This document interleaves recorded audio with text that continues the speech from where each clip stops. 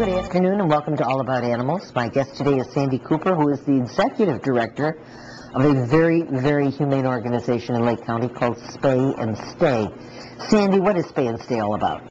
Spay and Stay is a not-for-profit humane organization that we started back in about late '02 to try to get control over the overpopulation of feral and stray cats in all of Lake County.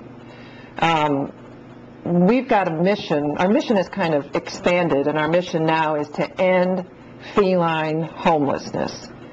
And you know, when we started doing trap, neuter, return, we tried to hit the problem at the base. Let me stop you for a minute. What do you mean by trap, neuter, return? Good question. Do you know what it means? I do, but I'd like you to explain it. Okay. Good job. Trap, neuter, return means exactly what it says. We loan people who are caring for outside feral and stray cats. We will loan them the traps. There's one right here. They're humane box traps. And we teach them how to use it. They trap the cat so that they bring it to the clinic that we run once a month, which is the neuter part. So we're on the trap, we're on the neuter, and then we return the cats exactly where they came from, unless they're in a location that's dangerous. Somebody's poisoning them, somebody has trouble with them and wants to shoot them. We've heard everything. But I'd say 99% of the time, the cats go back to exactly where they came from. So that's the trap, the neuter, return.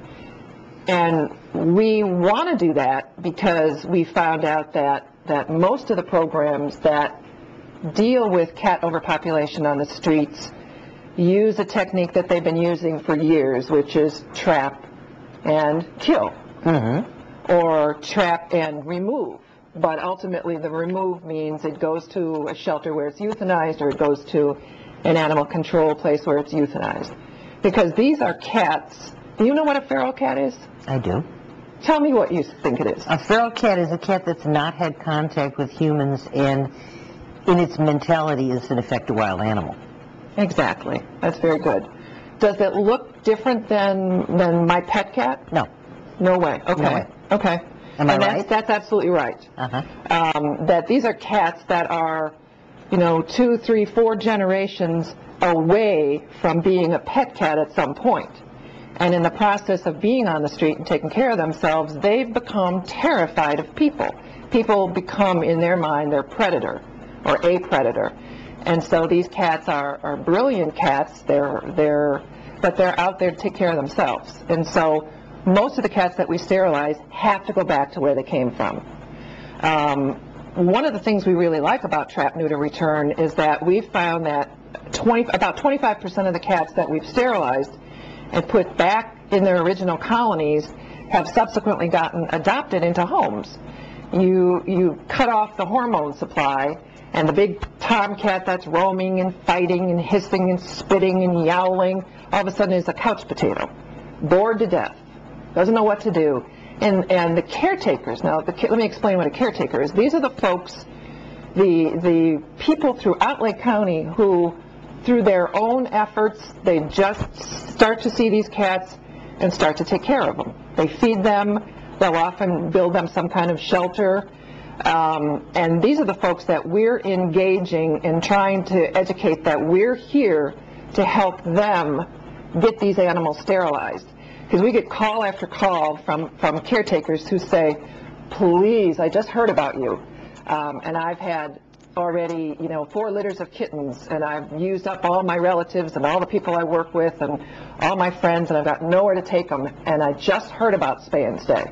So we are here to sterilize those animals to stop the breeding on the street. And what that's going to do is stop the flow of cats that are going into shelters, stop the need to euthanize to do population control, and make these cats that are out there, give them a better quality of life. They're actually much healthier. And I don't know if you can take a look back here, but this is a little bit, here's a classic colony where there's this gentleman, and this is in Barrington, where he was feeding 19 cats, and he finally heard about us and contacted us, and we did all cats at one spay day, And we've talked to him just recently, and no more kittens. And some of them have gotten adopted, and he's there every morning still taking care of them, giving them shelter, giving them food.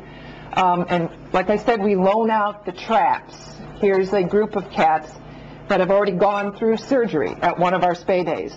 And they go back into their carriers because later in the afternoon, on the day of the surgery, the caretaker is going to come back, pick up these cats, recover them, boys for 24 hours, girls for 48 hours, and then let them go exactly where they came from. And we've got amazing veterinarians in our Lake County community. This is Dr. Brown from Green Tree and Dr. McKenna over there from Animal Hospital of West Lake Forest. These vets agree. There's about a dozen that we rotate in and out of the clinic, and we have about 3 vets to do about 50 or 60 cats on a Sunday. And they work with us, and 2 of these vets actually lend us their clinics.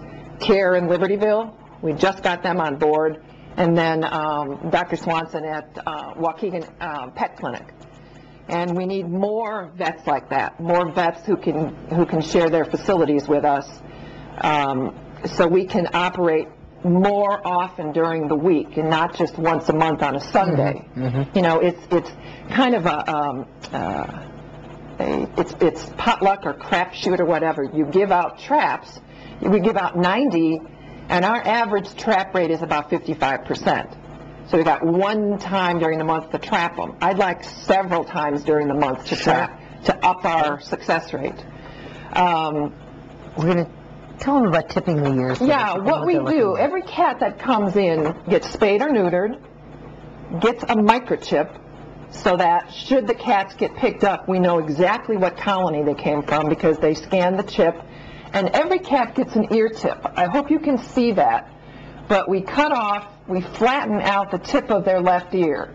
And that's like a universal symbol. So police, animal control, veterinarians, when they happen to pick up an ear-tipped cat, they know that this is a cat from a colony that Spay and Stay has done in Lake County. They're being managed. They've somehow gotten away from where their home territory is. And we've gotten many cats back to where they were originally sterilized. And you also know, I would assume, once you see a cat with an ear tip, that especially with a female whose hair's grown back, that yes, she has been spayed. Exactly. Because the boys, you can sometimes tell, but the girls, you don't know. And when